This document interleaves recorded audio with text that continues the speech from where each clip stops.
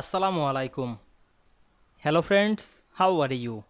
Welcome back to my another video. In this video, I am going to show you how to change the color of a layer in photopea. Let's get started.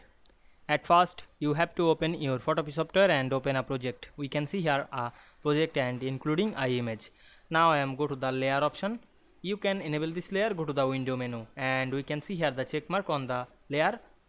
Now I am select this, then click the layer option and choose the new layer. We can see here the new layer.